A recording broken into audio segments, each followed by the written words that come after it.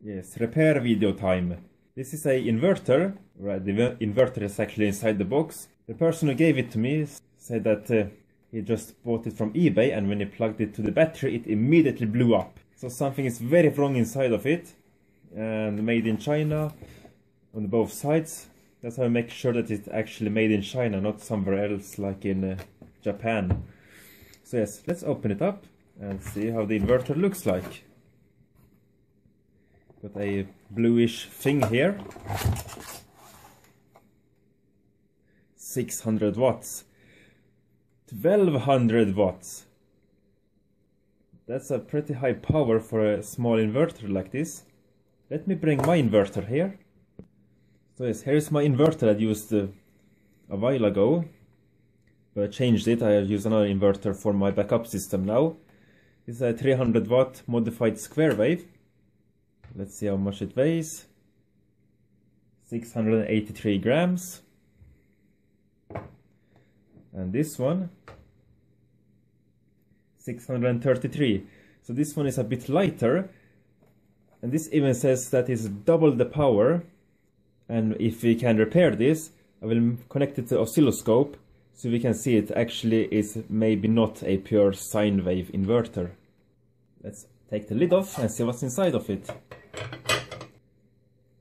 Oh, look at that, they got some PCBs here. That looks a bit familiar. It looks like this actually is a pure sine wave inverter. You can buy these boards on eBay. This creates a high frequency PWM signal for the converter on the output. The full bridge makes a pure sine wave. They have some feedbacks and stuff like that as well. I think Great Scott actually made a video about these inverters as well. These specialized boards. In there we can see the 4 switching transistors for the transformer. These 2 are blown. You can see that there's some blackening here. There are the rectifier diodes. Actually, we got some rectifier diodes here. What can those be? Let's have a close look at those 2. Interesting.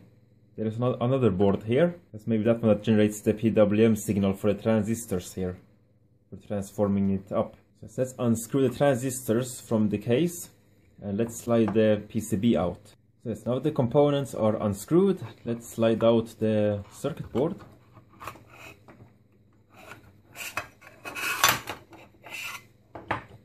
Here we got it. So I'm going to change all of these transistors here and see what the actual fault was.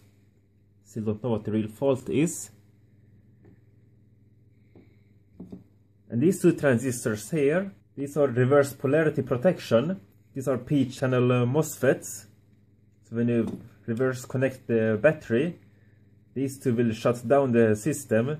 They will not let any electricity go into these components here. So that's a very nice solution. We are not using this silly diode across these 2 terminals. Here we got the fuses, 100 amp, 250 amp fuses, some capacitors. It even had a temperature sensor, 70 degrees Celsius. It looks like a pretty good inverter actually. So there's 2 transistors in parallel. Here's a primer of the transformer. How this works, this is a DC to AC to DC to AC converter. So DC comes in here, turns to AC, back to DC here, and back to AC. So a lot of steps. So let's desolder these transistors and see what they are. Now I have removed the transistors and clear out the holes there. You can see here one blown transistor, blown pretty badly. I have some new transistors here that I'm going to plug in. But before I do that, I will measure the gate voltage with the oscilloscope and see how the waveform looks like if the drive circuit is broken. Now I plugged it in and let's have a look at the oscilloscope. Let's have a look at the waveform. I'll turn it on. That looks a bit strange.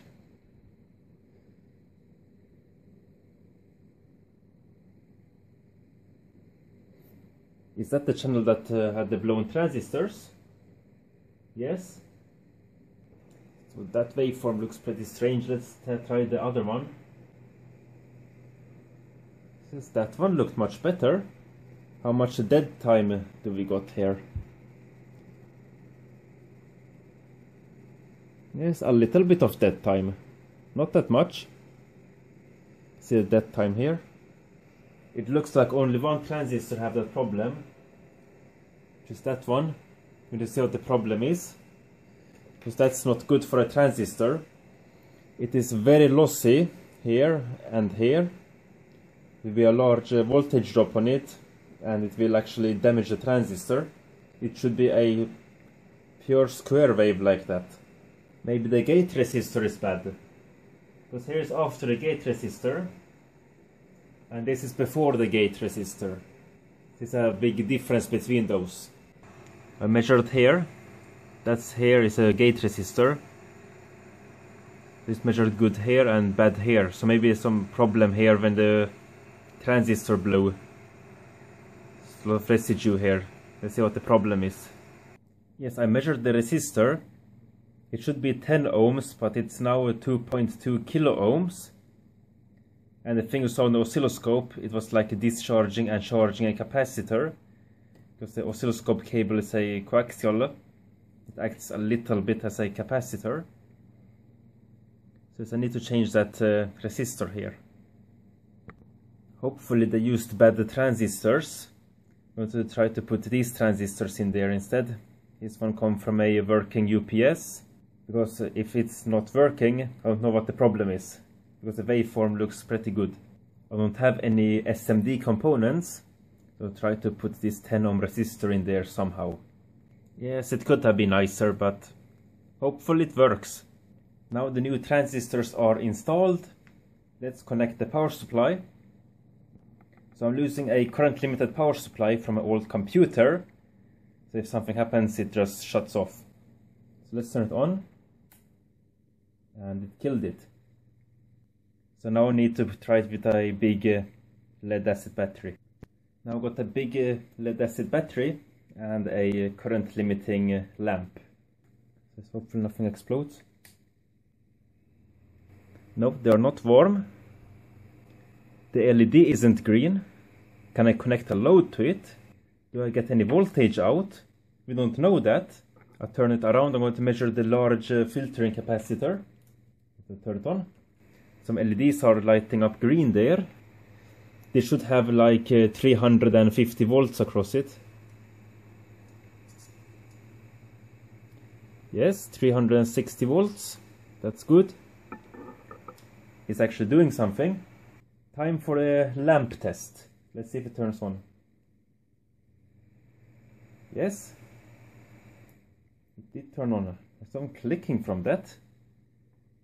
Was it the transistors? Oh, they are cool. The full bridge. The full bridge is cool.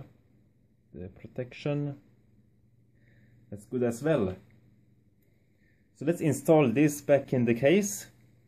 Let's have a proper load. Always discharge the capacitor so don't shock yourself.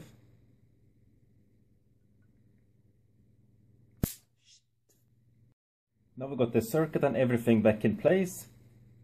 Let's plug it in and see if it turns on. Yes. The light is working. We want to connect a tungsten lamp here and we're going to connect the oscilloscope to it. Now I've got a 35 watt halogen lamp in the bulb holder. You can see the old LED that I got there. I bypassed these lamps here. So let's turn it on and see if it works or if it explodes. Yes, it dimmed up it slowly. That's quite neat. The oscilloscope here. So I'll try to probe it.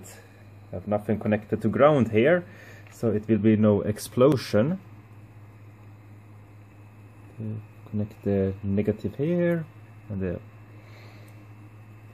testing here.